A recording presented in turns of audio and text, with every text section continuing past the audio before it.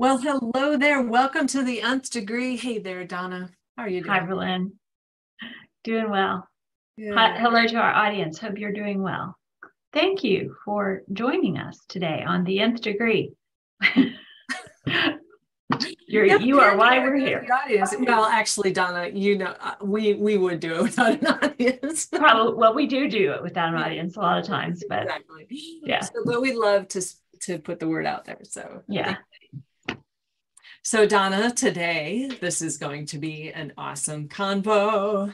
The audience already knows that because of the name of it, anxiety programming. Yeah, we are going to talk about it. So first of all, let's define programming. Let's Well, define what sure. that is. Yeah, of course. Anything that is giving you a message that is not what you would typically be thinking, right? Yes. There's good programming and bad programming. Our parents hopefully programmed us with foundational biblical principles. Mhm. Maybe not, but sometimes they did, and that's a good thing, right? Mhm. You can However, program yourself with good principle. Go read Proverbs. Go read, go read. Solomon was the wisest man. Go read lots of things in the Bible. right, Lots of things. New right. Testament, Old Testament.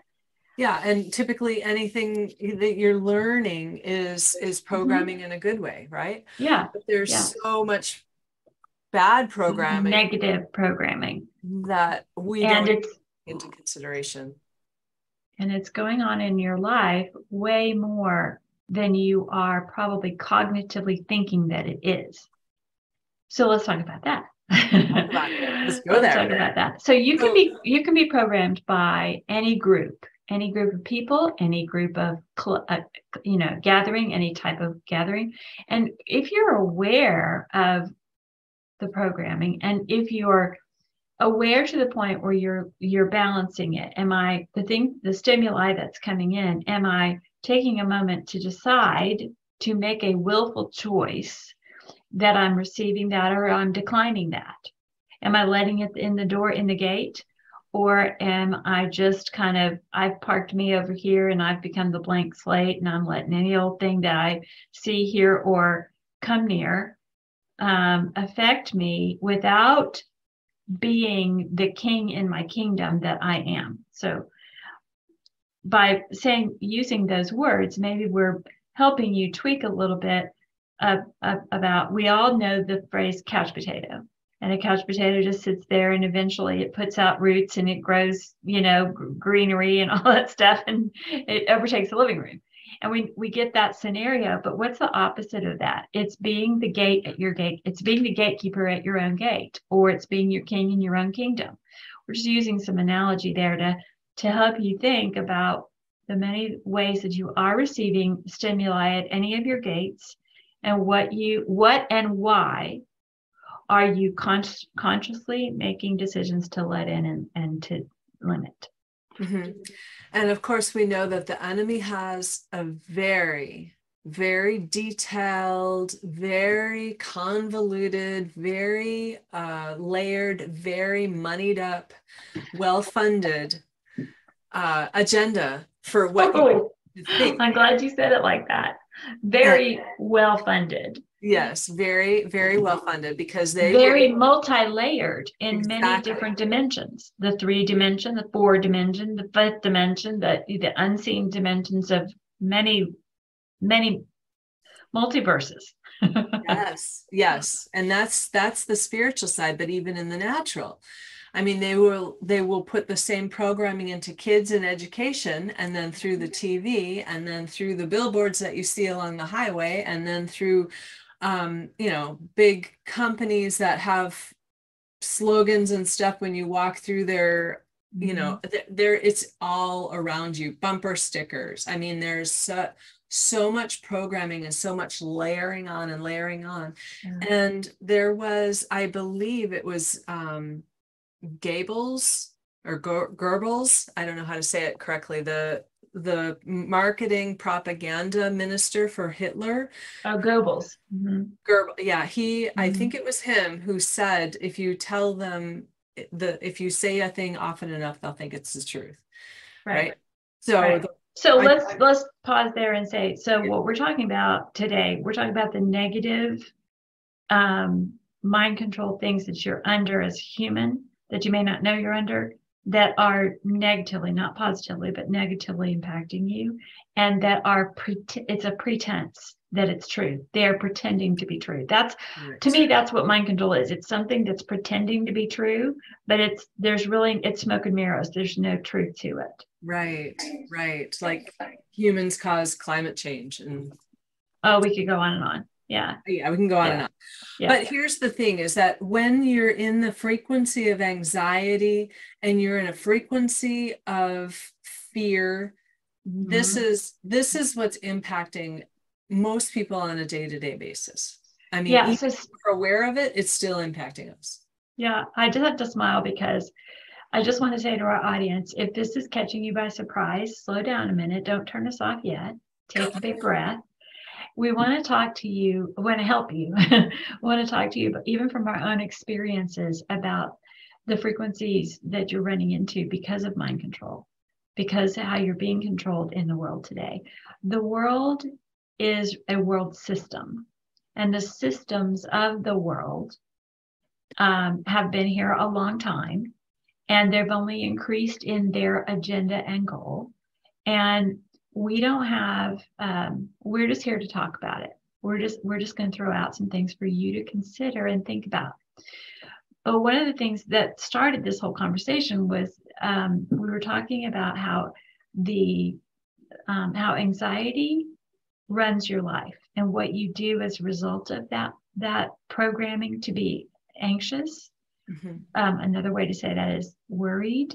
So talking about anxiety and worry and what in the world system causes this in your realm, in your atmosphere, in your home, in your workplace, and how to, as a child of God, stand and have a different thought, or to at first recognize it and see that it's happening so that you can overcome it in Jesus, not alone in your own human being, but as a connected one to the kingdom of heaven through Jesus. How do you overcome it? How do you just see it, call it for what it is, know what it is, and ask Holy Spirit, teach me about this. Right. Yeah. And so the things that we were talking about are the coping mechanisms that people use to cover up the anxiety, or what they have chosen to either ignore it or succumb to it. But ignoring it can be just as bad as succumbing to it. So I'm going to go on the ignoring it bit for a minute, because I hear so many people in my, I'm a business coach, and a lot of people say, oh, I'm busy. And they think that's a good thing. And when I say, yeah, how you doing? I'm busy. I usually say, oh, I'm sorry. Because busyness is a distraction mechanism that will keep you doing. There's no productivity in busyness, right? There's nothing actually being value add produced in just being busy. And it's usually a distracted place because I don't want to be alone with my thoughts right now. I'm in fear. I'm afraid that if I just stop and settle down and just think, that I will go down a rabbit hole and I won't be able to get out of it, because they don't have the tools to do that. And if I'm speaking anyone's language, don't worry, we'll give you the tools. But I just want to set up that this is a thing, and some people don't even realize they're doing it. I'm just going to stay distracted. I'm going to stay, I'm working. This is me working, and it's really not producing anything. It's really not moving you forward in your destiny. And especially as a CEO with a CEO mindset and an entrepreneur, your thinking time is much more valuable to your business in the long run than your doing time, because you can hire doers all day long. You cannot hire another you to think. Right. And your busy is a mind control of the world system. Exactly. It can be. Now, there are some times when you need to be busy.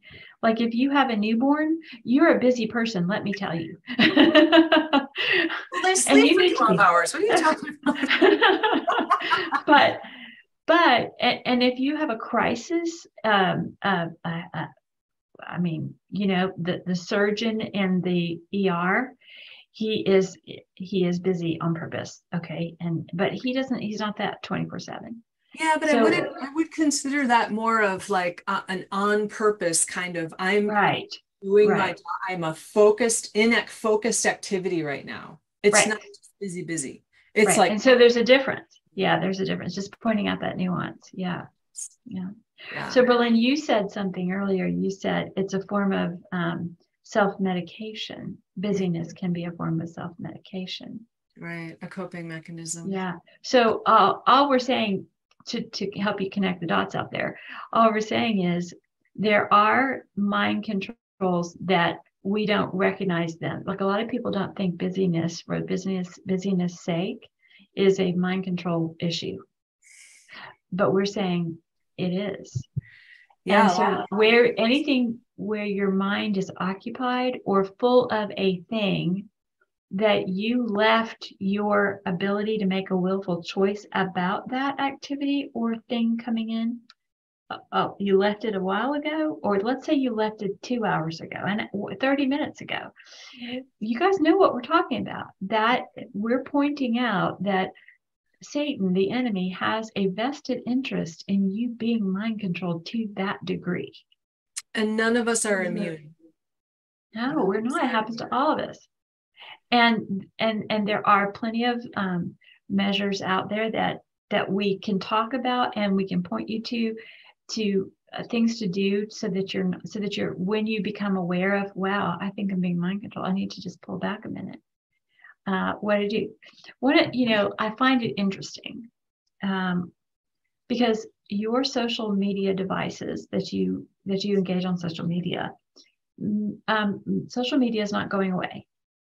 But we need to learn to perhaps recognize our humanity within it and how is it affecting our humanity, and take a minute and say, is this good or bad? I mean, here we're on social media right now. And so presentation of fact and information, presentation of not fact and not truth is going to be going on equally at the same time, to begin to be able to discern those things. I'm sorry, I got kind of on a loop there, but what I really wanted to point out was many of your devices will give you the option to put a time limit on your engagement with that screen device. And I think it's pretty funny how many of us, and you guys are out there, you're doing this. Admit it, you're doing it just like I'm doing it. You put the time limit on it and it comes up and gives you the choice and you say ignore. Yeah. We're human that way, but even that can be we have to be aware that can, even something meant for good we're blowing by what it was meant for. Right. And Donna, this is a whole different, this is a big topic about the media, the technology, excuse me, being literally designed to be intoxicating. Yeah. And you're compelled, even the touch, and I don't even, oh, my phone is here. The touch on the screen, this is called haptic. And it's literally, when you touch it, it's like a self-soothing kind of a thing. So that's why people play video games and you just, and you touch it and you just, and it's very, what does it do? It limits you. It focuses you in on this. I mean, we're just talking about the many things that are in our everyday world. We're just happy to talk about them. And if you don't want to hear this, I'm so sorry. Catch us on the next one. But we're just going to talk about it a minute, because what it does, or what it can do, is you can have anxiety in your body and be aware of it and not know where it came from. Yeah. And anxiety in your body means a high adrenaline, high cortisol output in your body. Literally, it's a toxic substance to your body over time. Your body is not meant to be running constantly on adrenaline. It's the fight or flight drug. And so when you're constantly in that, it starts deteriorating your body. It literally starts eating you alive. And if you cannot come down off of that anxiety high, you are bound for a sickness, a disease, an illness, accidents, injuries, those kinds of things, because that is your body is not, it's not a sustainable state for your body to be in. I think you said that so well, Bralynn. And I just would say to the audience, rewind 30 seconds and listen to Bralynn say that again, because what she just said is what is killing humanity. And it's the places where you didn't recognize that anxiety or stress level was that high, or you recognized it, but you're like, I don't know how to get out of it. I don't know what to do. A lot of people will turn to pharmaceutical medications for things like that. Mm-hmm. But there's some spiritual ways that you can connect, you can engage to help you. And a lot of this conversation, and I know it may be that we've been all over the map already, but this conversation kind of got started because we were talking about some different ways we've been in an anxiety situation and realized it. And what did we do to tamp that down, to bring that to peace? Because Jesus, his kingdom is peace. And if you're like, peace, I don't have any peace in my life, all we're saying to you is you have the inherited right in Jesus to have peace. And so there's a discrepancy. And so I need to engage with that kingdom of peace by acknowledging he's the Prince of Peace, the King of Peace. He has shalom for me. But if I'm not engaged with it, I'm not tethered to it, connected to it, who severed my tether to that, or how do I do that? What are the practical steps? Well, I can tell you one or two, and Bralynn can too. Before we get to that, though, I want to point out one more reason why it's not your fault. Right. because we're spirit, soul, and body, right? And if our spirit is doing all the work, that's a very good thing. But the soul can fight against, and so can the body. So it's almost like 1 against 2. Because what happens in the soul, thoughts trigger feelings, and this is all in soul. And so you get used to having an emotion that becomes your habit, and it's habitually becomes you, and it becomes, you're kind of in a mood, and then all of a sudden, if you keep that mood long enough, like, this is your personality. It's like, this is just how you are, right? And that is your soul, because it's so addicted to an emotion because of the thoughts that are running. And then because of that emotion, that's a frequency. You're literally putting out a frequency. Your body gets programmed because of the sequence of chemicals released by that emotion. And so now your soul and your body are both saying, this feels comfortable, this feels like me, this feels like home. And so when your spirit says, no, we're going to do something else, your soul and your body says, not comfortable, not home, I'm going to come back. And that is that default position. And so that's why you have to have a strong spirit in order to overcome this. And it's totally doable. It's totally doable. And so now, Donna, how are we going to do it? Well, I love what you said that right there. And I also want to say this. The enemy of your soul, the unseen enemy, the unseen kingdom of darkness knows this.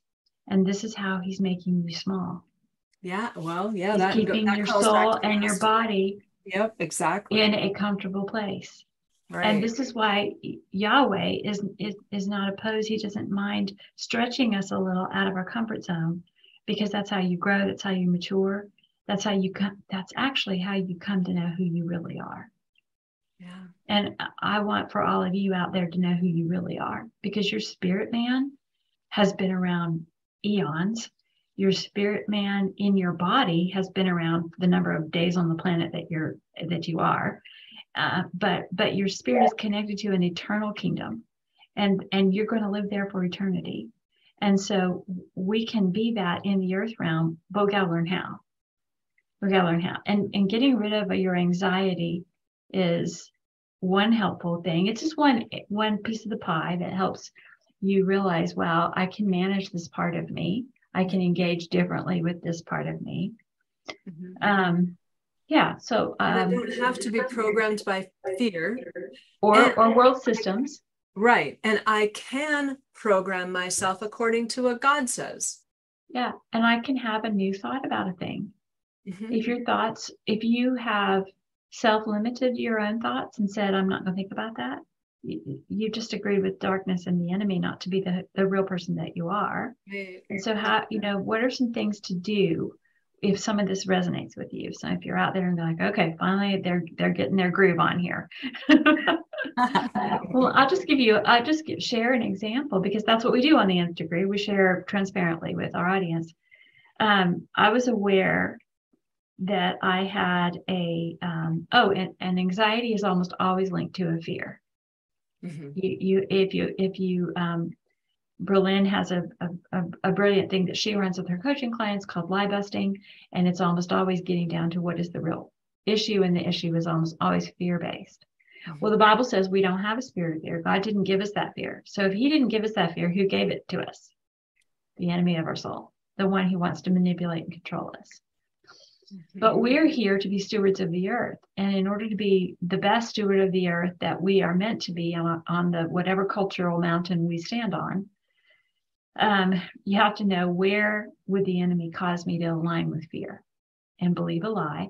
Or where am I not even aware? I just have anxiety and worry, but now I'm aware of it. And that's probably linked to something that I can do something about. The spirit of pharmakia, or the pharmaceutical industry, aligned with that kingdom of darkness, will tell you, take a pill. Just take a pill and all your problems will go away. Right, that is mind control. You have within you the kingdom of God if you're aligned with Jesus Christ, and you have the ability to overcome by the spirit of truth, talking to the spirit of wisdom, the seven spirits of God, And so here's an example. I became recently aware. I was walking through my house, and I'd had a conversation with someone on the phone, and I could feel in my body I could really feel it in my physical flesh, this like a river of, it was a dissonance, and it just felt ugly in me. Yeah. And I'm like, that is not me. First thing to recognize is that this is not you. It's in you. It may be operating on you, towards you, in any of your dimensional realms, but it's not your truest core spirit being. And so I was like, I don't like that. That's another good thing to start. When you recognize it, start focusing on it, calling it out with your mouth. Okay. So I did that. I just said under my breath, that right there, I can feel that. I don't like that. And that's not me. And so I was doing something, and I stopped in the middle of what I was doing. And this is so key. Pause. You don't have to pause for 45 minutes, but if you'll pause for 3, it'll benefit your life. Right. So I just paused. I mean, sometimes I do this when you're walking through your house and you just pause in the middle of the room, and you're like, I got to deal with this. I have paused and sat down on the edge of the bed and thought, I am not going to start this day this way. I'm going to change my trajectory right now. So what I did in this instance was I asked Holy Spirit, what is it? And he said, you're afraid of this particular projected outcome. So I had a situation in my life, and the enemy was doing I didn't know it, but then I knew it, right? Mind control. I didn't know it. It was being projected. It was coming from outside, but it was where I noticed it was making my physical body feel not right electrically. And so I just said, okay, what is being projected? And just right away, my spirit knew It was this outcome being projected, this outcome, all negative, 2 or 3 really negative things. And I said to myself from my heart, do I believe this? And then I suddenly saw, well, actually, there are other outcomes that are equally legitimate that are not coming from this, but they came from the inside of me. Actually, this could launch something really good. Actually, this could lead to another decision. Actually, this issue could change some timings of some things that people will actually, it would be a good outcome. So I began to see a different thing. But here's my final tip. So then what did I do with all that? I recognized Holy Spirit was helping me in the moment. I so needed it. I had to make a willful choice. So as a redeemed person in Jesus Christ, I called my spirit forward and I said, I hereby, like I was writing my own decree in my own kingdom, I hereby decree what I am going to believe. That's right. I am going to believe. And it's not fairy tale. It's not pie in the sky. It's not Pollyanna. It's your ruling from your own internal world, what it's going to be, what you're going to let in as truth for you and what you're not. And in this circumstance, I had every right to do it. I could see it by the Holy Spirit. I could see what the enemy was trying to shut me down with was anxiety and worry. What Holy Spirit was helping me see was govern, Donna, govern your kingdom, govern your thoughts, govern what you're going to think about this. Yes. Take a minute and decide, what are you going to believe about this topic? And so I said out loud, I'm going to believe this. This is what I believe. And I believe this is connected to truth. And do you know, right after that internal wall dissonance, it left.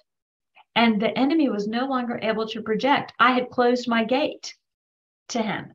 And it was a demonic thing. It wasn't the truth. It was a horrible outcome to this topic. Right. There's so an this experience. Is the power of intention and the power of visioning, dreaming with Jesus what you want it to be instead. Mm-hmm. Use your canvas of imagination that's on the inside of you. It was given to you for a purpose. Love that. Yeah, I love that. Well done. That just reminds me, they call it television for a reason. They're telling you their vision. All day long, that screen, that device, if you're not careful, walking by, all of those things that are going on in various places that you didn't turn it on that channel or that frequency, but it's coming through in the space that you're in. All day long, they're telling you the vision. Why are they telling you the vision? Because prophecy works, whether it's negative or positive. Yep, exactly. So we've been really talking about what you can do in your own personal life and in your own realm and your sphere.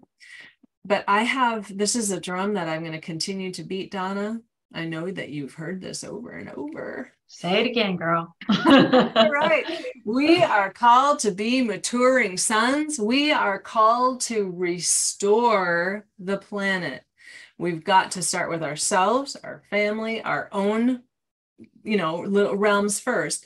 But the more we can control the frequency that we're putting out there and not coming into alignment with the frequency of anxiety and fear that's all over the globe, like literally scientifically, they have seen that it's EMF frequencies raise like off the charts compared to what normal was ever since, I think it was from the Obama administration on up until now. It's just been going steadily up, right?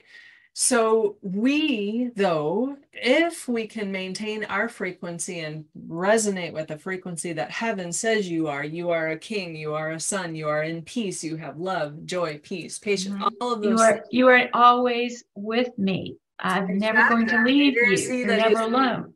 All of those frequencies, that makes the fear frequency irrelevant. It's like if you threw a pebble into a lake, like a little pebble like this, boom, and then you threw a rock in, where is the ripples that you saw from the pebble? they're gone, like they're irrelevant, right? So a higher frequency and a higher state of being makes the lower frequencies irrelevant. It just wipes them out. So we are called to raise the frequency of the planet. And you guys, one person can't do this. We all have to lock arms and do it together. And there's going to be a tipping point where the mature sons rise up and we are able to come above that frequency, and shifts will happen. We see it all over when groups of people are coming together and praying for a thing. Things shift, things move. I mean, Jericho walls fell down. Right. You know, this is why worship, vocal worship of Yahweh is a frequency buster. Exactly. And worship, and it's warfare. We call it spiritual warfare. It's unseen warfare. It's frequency warfare. Mm-hmm. Exactly. And movement in our body means something. We're made of mostly water. And so if we get a rhythm of a frequency going in our body, that water is vibrating and moving at a wave frequency, just like the waves of the ocean have a regular rhythm. When we are in a rhythmic kind of thing, I love jumping on my trampoline. You know, there's plenty of other things to do. You can worship with flags. You can get your body moving. That will help get just taking a walk sometime. Exactly. Just the walking. Something, right? Exactly. Get your body moving and it will help you. Sometimes you have to just do so that you can be, because being is what is going to change the world. But sometimes we can't go from, you know, anxiety and freaking out and adrenaline rush and incoherence between our heart and our brain frequencies. Just they're not all over the place. We can't go from that to being. Sometimes we can. Usually there's a little bit of doing in the middle. You have to take control of it. Do some breath. You have to govern it. Govern it. Exactly. You have to govern it. Every realm is a kingdom, and every kingdom needs to be governed. Mm-hmm. And who are you choosing to govern your realm, or are other things coming in to govern your realm? Mm-hmm. You know, sometimes your soul wants to govern your spirit realm. Sometimes your body wants to govern your soul. Yeah. You guys know what we're talking about. It happens. It happens to all of us. It happens to all of us. But the ability to rise above that and go, no. I am spirit first, soul second, body third, and I love my being. But we're going to operate in alignment. Right. And getting all of those parts of you as free and clean and clear, washed with living water, covered by the blood of Jesus. You know, in each of those layered realms, there's different things you do. You don't do spirit things in your body. You do body things. That's what Bralynn was talking about, the do. You don't, but a lot of this is tied through two places in your being. Your ability to speak and your ability to have a heart that decides. Right. And the speaking is critical because that brings your thoughts that exist in the spirit realm into the 3D realm. And you're literally sending a vibration into this third dimension realm. And we are the hands and feet of the Lord, but we are also the voice. Right. And the voice is very important in the decade that we're in.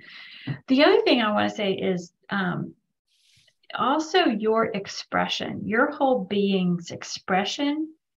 The redeemed of the Lord, who have worked to seek to cleanse and purify and let God work on your body, your soul, and your spirit, getting all parts of those that are integrated back to your whole being.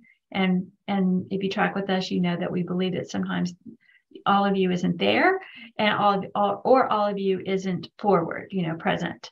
Right. For whatever reasons. And we, those are things we can talk about, but your expression of your whole is very important to the earth realm, because God in his infinite wisdom tethered us here for a time, for a certain time realm. And then and we have a job to do and an assignment, and just our being the best being we're meant to be, not to be somebody else, not to be only a half person, not to be made small by the enemy, but just to be That's what we're here for. And when we're all doing this together, our vibrational frequency is going to change the earth. Exactly. Because that's what earth is waiting for. Earth is a sentient being waiting for us who are who are assigned as stewards to steward earth correctly. All of creation groans for the maturing of the sons to be revealed. And there's a variety of tools that we have in a variety of realms that we operate in. The spirit realm, the 3D realm, that's soul and body realm, physical realm that we operate in. And the enemy knows these things. And the Babylonian system of the world knows this too. And some of our brothers and sisters in Christ don't know this enough yet, perhaps is the way to say that, or they're just coming into the understanding of it. It's dawning on them. We got to pray for our brothers and sisters, and we got to be careful what our mouth is releasing. Because if we're releasing curses instead of blessing, it's a big deal. It's a big deal. I agree. Well, Donna, oh my goodness, this has been so good. We can probably talk more about programming later, but we really wanted to address this because it's a now kind of conversation. Yeah. If this topic of programming is interesting to you, if you want us to talk about it more, we can break it down for you dozens of other ways. This was just our first launch into it, to call it to the surface and say, hey, it's a thing and we got to talk about it. That's so good. Yeah. So yeah, shout out to those of you who are giving us awesome comments on Rumble. Let us know. Yep. And YouTube and Facebook and wherever else. We want to shout out to, let's see, who do we have today? Jenny. A shout out to Jenny. Thank you so much for commenting. And let's pick one other one here. Oh, there's so many good ones. How about Terry Lynn? Thank you, Terry Lynn. So do go ahead and comment. Hopefully we will be able to shout out your name on air and give you a little bit of loving. I know. Loves and hugs to you. And I just want to say, some of you are curious, why are they on Rumble? We're on Rumble because at Rumble, you can find us and we're not getting censored. Like, we may be getting censored in other platforms. We don't know that, but we might be. So you speak truth, oh wise one. Yeah, it's just our way of saying we want to be where big tech can't shut us, right? Yeah, absolutely.